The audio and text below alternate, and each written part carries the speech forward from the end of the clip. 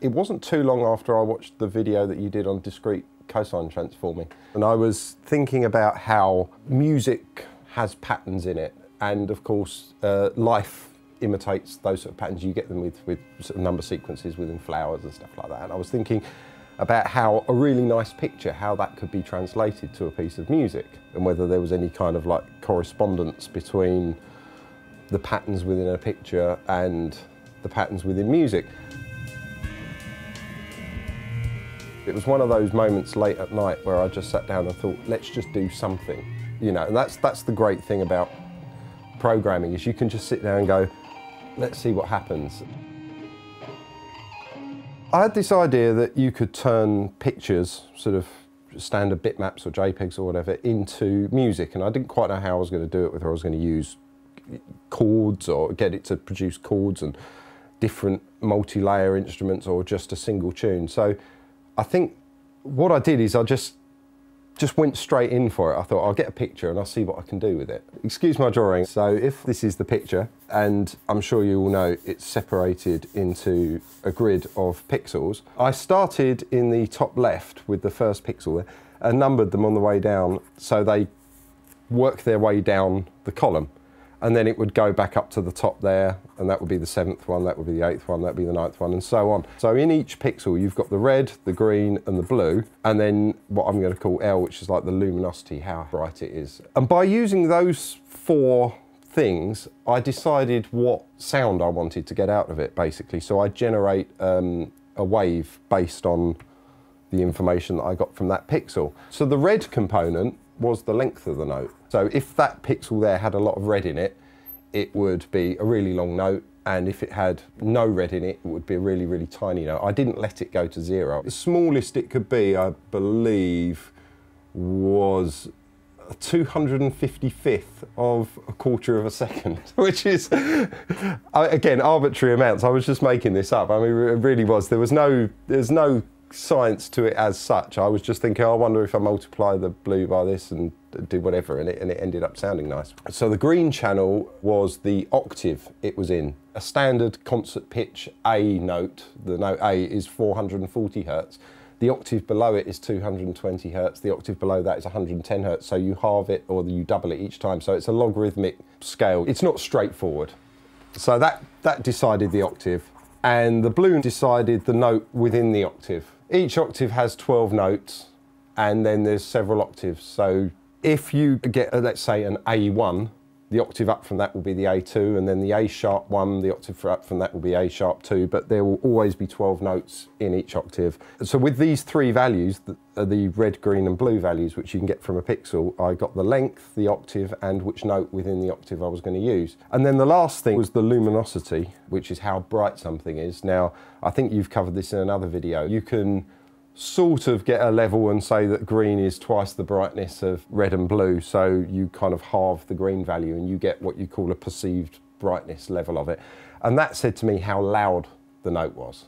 So something very dark would be very quiet, or the other way around? Or something very, very dark would not have a huge amount of red, green or blue, so it would be a very, very low note with very little length and very little loudness. It's almost like it might not be there, and the brighter the picture, the longer the whole thing becomes. You get more length on the note, you get higher notes, you get more variation in the tones between them, and it becomes a lot louder. The only thing I did then was I wrote something which then took that note and fixed it to a scale. So I wanted to... So this is to do with... This is more to do with making it sound musical. You know, sometimes you've got 12 notes of the scale, and sometimes you put those 2 notes next to each other and they sound quite horrible. So I wanted to limit it to sort of 7 notes, which made it a major scale or a minor scale. It's a bit like they do with vocals with auto-tune. Someone sings out of tune and then it moves it to the nearest note. So after... Because I'm assuming if you hadn't have done that, that it could have sounded like a chimpanzee falling on a piano. It would have sounded interesting, I'm sure. But I limited it. I mean, I did that afterwards. I produced some stuff and I just thought I'll have a listen through to that. And it didn't sound as nice as if I restricted the scale down a little bit. So that was almost like a side chain. I produced the frequency and then I just sent it off to a function which did something, and then brought it back. And I could change that function depending on what vibe I wanted in the music. And that was something which I haven't put on the website. I put all the code for this on my website, with the exception of that bit, because I thought that's more down to the person that's composing the piece of music. You know, you can limit the scale and decide what you want and what you don't want based on your own choices. You know, I've done 90% of the work. But so I ran through, I picked some photos. On my original Pixel Noise music, I did it with 6 photos.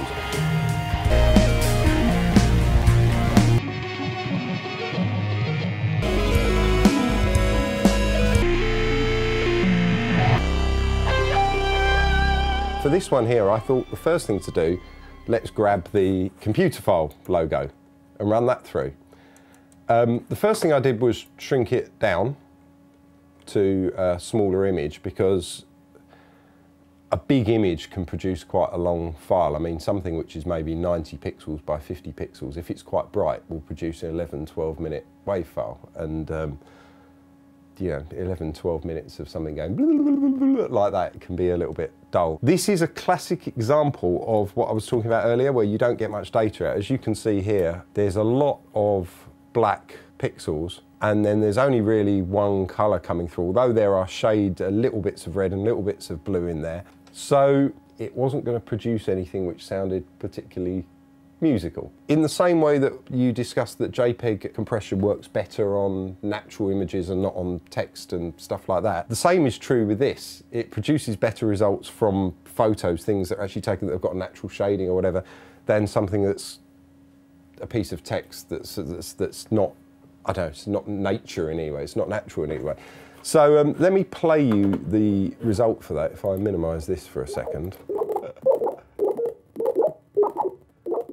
It is going down and getting almost no data from the first column, almost no data from the second column. By the time it gets here, you've got a tiny little bit there, and then it goes across there and makes a noise, then it goes across there, and then you start getting two little bits next to each other, and then you've got the same here, and then you've got longer bits, and then 2 bits with the gap in between, and then of course the same reverse out. It's very clearly in 3 sections, and you can see the first bit with the bracket, you can see goes there, and then as it gets into the 2 lines, you can see it having 2 bits of waves, and then the C is there, and then this one here is effectively a reverse of that one. So this wave does quite nicely show the Computerphile logo, but it's not that musical. So that moved me on to my first computer, which was an Acorn Electron, and I ran this through. Because it's quite bright, it produced a lot nicer result. When you get into the keyboard,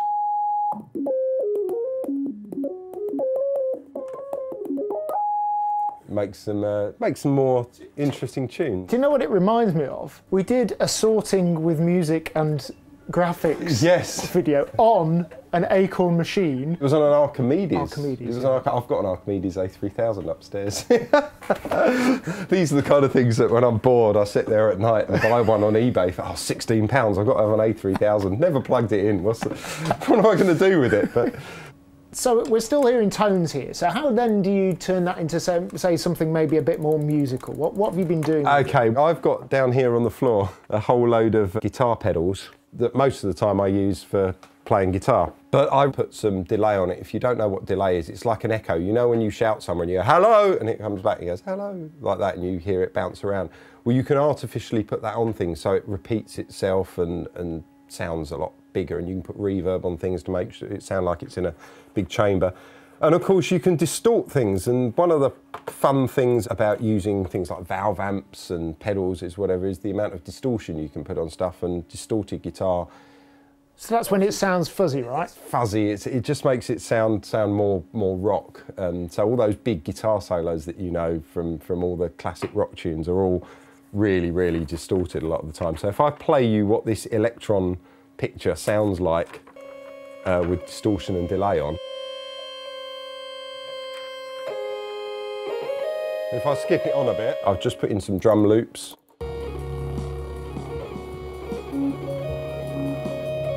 So then you can start just improvising over the top of it.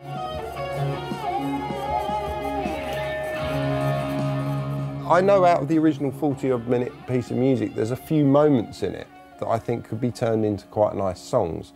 And I probably will extract those moments. I won't keep it true to using the whole picture. I'll just take out the little melodies I like from the generated wave, and then I'll loop them round and make songs out of them. So I think from that point of view, it was valid to do, to go through the whole thing, to lift something that might make 2 songs. Now, if you were Coldplay, for example, and you were spending a year doing an album, considering I did this in a couple of evenings, you know, to produce a 40-minute piece of music that might inspire 2 songs is really not that, you know, it's not that crazy to do. You know, Pink Floyd spent years, well, not years, but months and months in a studio recording Household Objects, you know, pinging elastic bands and stuff like that, trying to get some inspiration for the album that eventually became Wish You Were Here. So some people got it and went, wow, this is amazing. But the people who didn't like it tend to put it on and listen to the first minute or 2 and go, this sounds like nonsense to me, and then turn it off. And I'd say, I mean, it's no different to a bit of software. If you download a bit of software and try it and you can't get your head around it within 2 minutes and you just go, no, that's rubbish, I'll throw it away. And I understand most people don't have 40 minutes spare in their day to sit and listen through to a load of synthy nonsense that I've produced, and I don't expect them to, but some people do, you know, and that's the joy of creating something that is attempting to be brand new, is that, you know, it will get, and someone retweets it and someone else goes, and of course this in itself, you've picked up on it and we're doing this, and someone else might listen to it, and you know, it might get 500 plays, it might get 5,000 plays one day, who knows? I mean, it's not. That's it, really. So the number of slices per second that it does is the sample frequency, and obviously the more of those you put in per second,